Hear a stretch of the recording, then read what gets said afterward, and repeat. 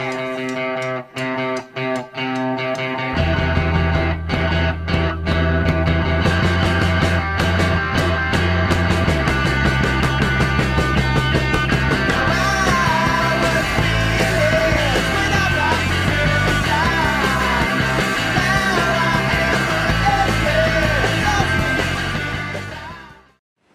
good day, my friends. It's your old pal Jordan the Lion, and we are coming to you from Nashville, Tennessee. We are right in the thick of it today, right in the heart of where it all happens. Today I want to go to a place that has been here for 74 years, and they just announced that the building was sold. So I don't know if the business is going to continue on or if it's done, but we're going to go look around some Nashville today. We're going to start with ERNEST TUBB's record shop. Daze with Jordan the Lion begins right now. Yes, hello Nashville.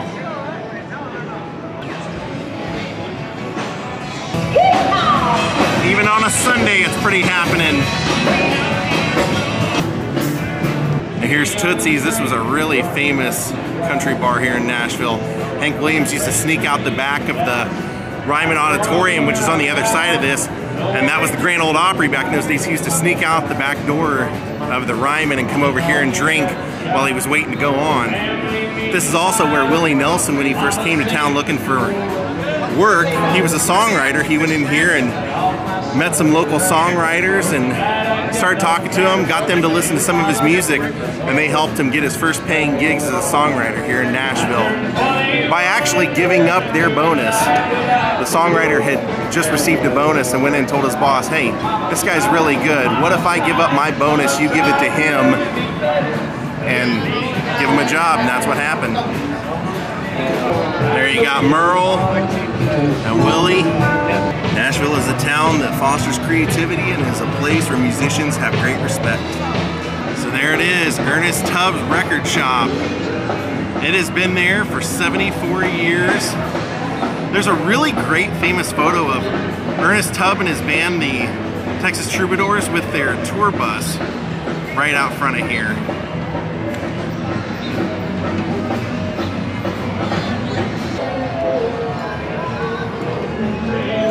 So the reason I hightailed it to Nashville so quick was that when you're seeing this, a couple days before this, they announced that the record store building was sold, or was going to be sold, and they were going to be closing this down, at least whoever's running it now. And it looks like they might have even closed it early. They said they were going to close in the spring, and I'm here about 3 days after the announcement. But look at that, this place is amazing. I've been here numerous times, I've shopped here. One of those things I never vlogged because I always thought it would be here because it's always been here, but a lot of history here. A lot of live performances here. In fact, Dolly Parton performed here when she was 12 years old. And they say this is the first place that Loretta Lynn and Patsy Cline ever performed together. And look, sign is not spinning. That's not a good sign. Yeah, I'm pulling on it and it's not opening. I tried calling yesterday and the day before, nobody answered. And yeah, I don't know. But there's a great statue of Ernest here. Ernest was a highly respected country musician. He had a famous band called the Texas Troubadours, and like I mentioned, they used to have a great photo of the band with their tour bus out here. You used to be able to come to the record shop and they had that exact tour bus.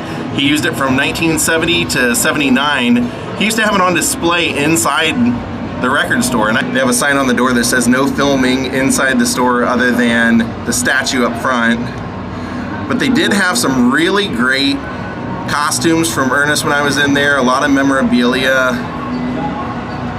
Sad to see this might be gone very soon. I mean, just from looking in the window, look at all the cool stuff in there. The E.T. right there. All the ERNEST TUBB memorabilia in there.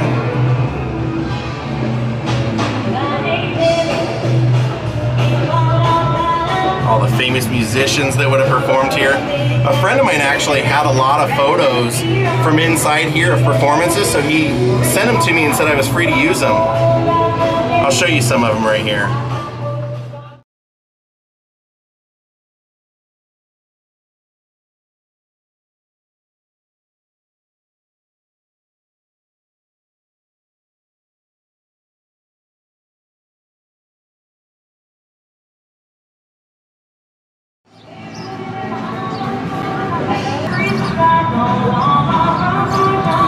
primarily specialized in country, western, bluegrass here, but to tell you how important Ernest Tubb was, Waylon Jennings said in his autobiography, he said when people come up to him and call him a legend, he says, I don't see myself that way because I'm not a legend. When I hear the word legend, I think of Ernest Tubb. Now that's a legend. It's gonna be so sad if this institution goes away. And also you see up there, it says Home of the Midnight Jamboree. That was going on for 74 years as well. They would have live musicians here and broadcast it. There's a picture of Ernest and Loretta Lynn up there. I'm kicking myself now. Like I said, I've been here so many times and just never vlogged it because I always thought, oh, it'll always be here. In fact, there's an article online from a few years ago where the owner of the building was saying, if I have my way, the building's been here 70 years and it'll be here another 70 more. But maybe, I don't know, maybe he passed away. Just always so cool to come here and get to see this marquee up here, this cool spinning sign and everything. I always love this. Just wish they would have given us a little bit more heads up of what day it was closing. And I've shown this before, but just 2 doors down is Nudie's Honky Tonk, which is awesome because they have some of Nudie's, you know, he was the famous suit maker. They have his car in here and some of his clothes.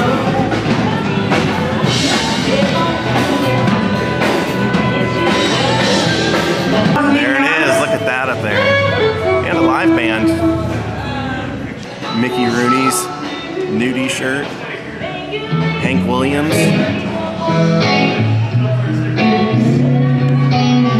Merle Travis.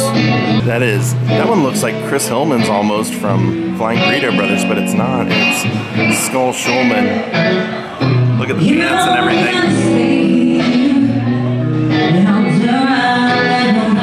And then there's a picture of Nudie, and that's Merle Travis's suit. Now if you go to Buck Owens restaurant in Bakersfield, he has that same car. There were 2 of them.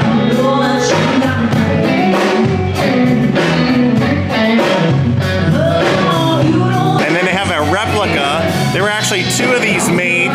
There's a replica of it that Nudie made, and they have that one on display. Famous for making it for Elvis. But after Elvis used it, he famously, well, Colonel gave it back to Nudie. Like I said, I know that the original of this is actually in Graceland on display. And all the classic country posters, those are great. A lot of Grand Ole Opry stuff. Of course, because it's basically across the street, or it was. Roy Acuff. Oh, they got some cool new merch. I want to buy some. Look at this stuff. This is new. They didn't have that one before. I gotta get one. Oh, look at that. They have little Jimmy Dickens suit up there. That's great. That's a little one. I'm a little hungry and I haven't had anything to eat yet today, so let's go to the Johnny Cash Diner. If you like Jason Aldean, he has a bar here too. We're heading over here. You gotta look for the Johnny Cash Museum sign, which is right there. And then it's around the corner. And they also have a Sun Diner here too, Sun Records. Looks like there's a bit of a line though. There's the Cash Museum. And we're looking for it right over here. Yep, this is our place. Where are they announcing? Check out their menu here. Biscuits and gravy. Alright, sounds good to me. Cowboy brunch, huh? Another one then. Live band here too. Oh, this is great. Look at the wall in the eatery. When I showed you the menu, that was all they have on the menu, so I got the biscuits and gravy. This is a place I've never been to. Never been in here. And they're playing Hank Williams.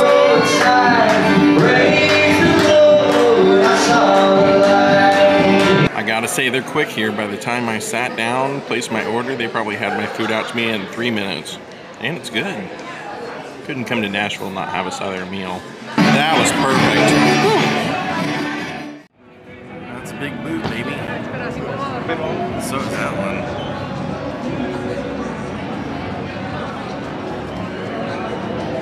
The historic 60s Woolworth, they're restoring it.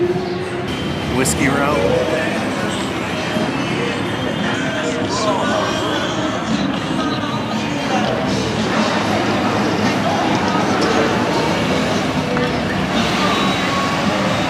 And at nighttime, this place is pure chaos. Look at that awesome neon sign though.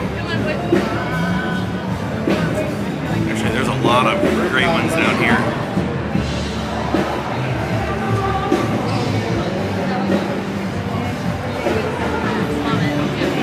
Barbecue.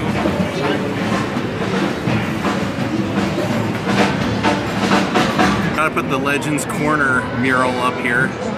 Everybody sees that when they come through here. The nights are just insane. You're taking your own life in your hand if you come here at night. Alan Jackson, Reba.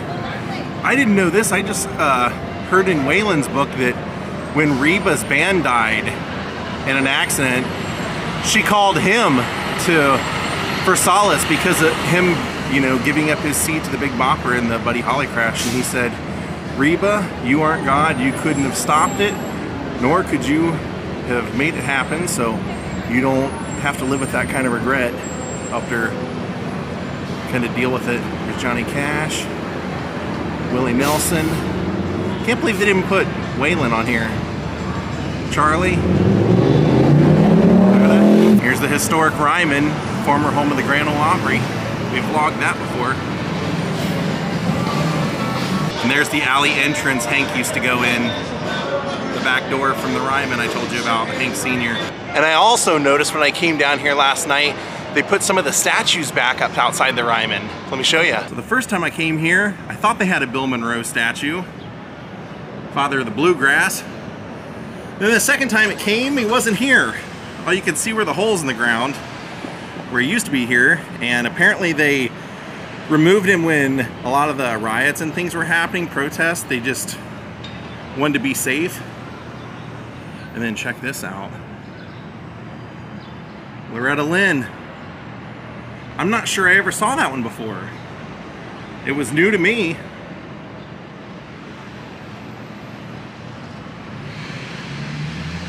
So from the corner of the Ryman, we're gonna work our way up this street, and that's where the Woolworth was and is.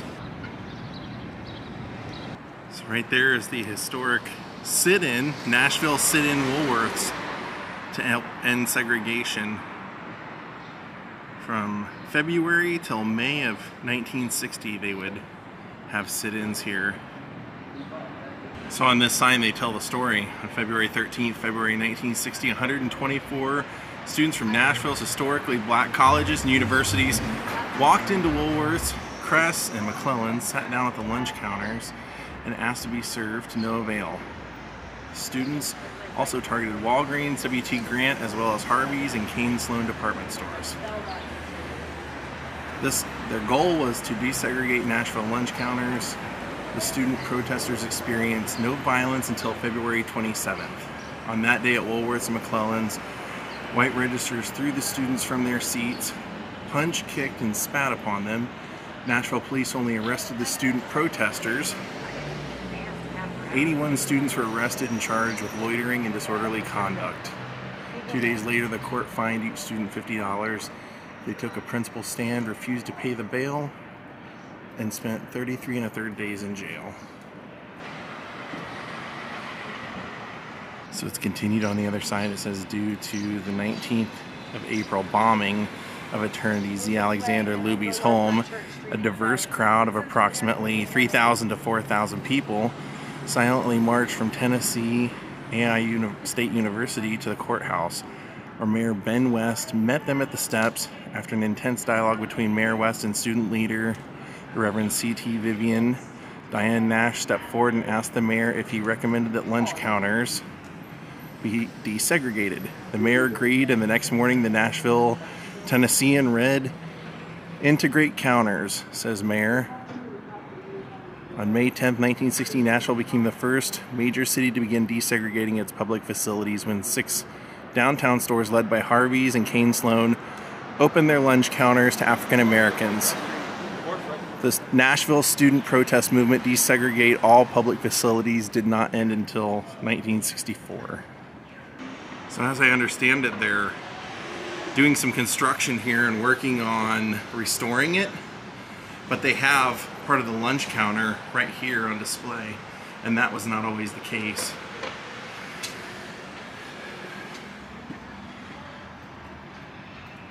And you can see some protest signs from right out front of here. You can see that Woolworth sign that we just started in front of.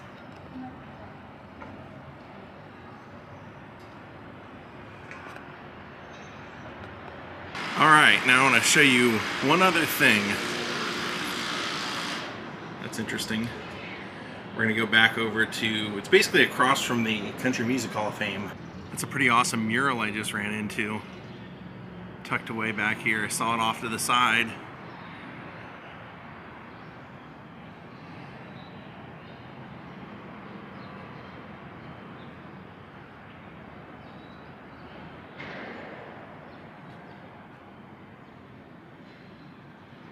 Oh, that's cool. Passing by the Ryman again. Look at those awesome stained glass windows. So I was just passing by ERNEST TUBB again and noticed that there was someone inside. And they have a sign that says we're open from 12 to 2. So I think the reason I didn't vlog this before is because they had a sign on the door that said no photos or video inside, but I'm gonna go in and look around. I didn't notice all the little roses that they had painted around the store. That's kind of cool. So yeah, they're pretty adamant about no photos or anything in here other than just the statue. They have a lot of cool stuff, so come see it before they're gone. And apparently a lot of people have been trying to make money off it by selling stuff online, so they're not letting, that's why they're not letting photos and stuff in here other than of Ernest. And same with t-shirts, you can only, they have a limit of 1 shirt per customer. That's so cool. They even did his custom guitar strap. So what they told me is the building is officially for sale and they don't know when they're gonna move out, but they are not letting people buy hardly, you know, as far as merchandise goes, one of anything because people are already selling it on eBay and they don't want that. That will probably be the last shopping I get to do there, I would guess. So this is the last thing I wanted to look at today with you guys. I said it was across from the Country Music Hall of Fame. That is there. Check out this amazing Walk of Fame they have here. Amy Grant, Marta Ingram.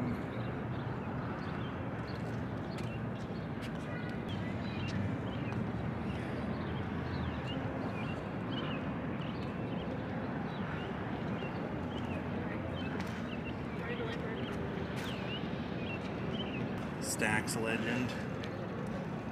Dolly's husband. Garth Brooks. Trisha Yearwood. Kings of Leon. That was kind of surprising.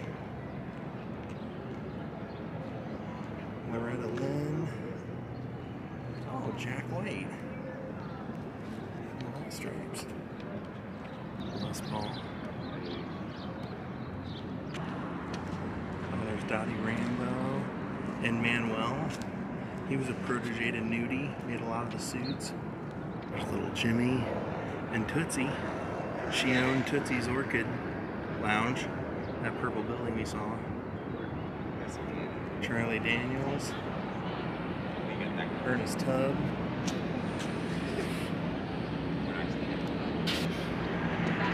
There's Dolly.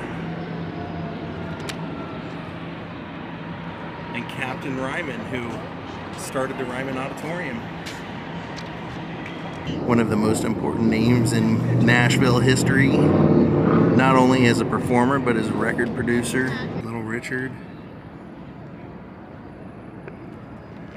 Elvis, of course, gotta have Elvis. Hank Williams Sr., right next to Jimi Hendrix. I dig that. Vince Gill. Over here next to Buddy Holly's band, the Crickets. And over here you got Roy Orbison. Alright my friends, we're gonna call it a day. I hope you enjoyed our wandering through Nashville today. If you never knew about ERNEST TUBB Record Shop, 74 years, still going for now. But if you're near Nashville, come check it out while you can. Thank you all for watching. We'll see you all next time. Have a great night and goodbye.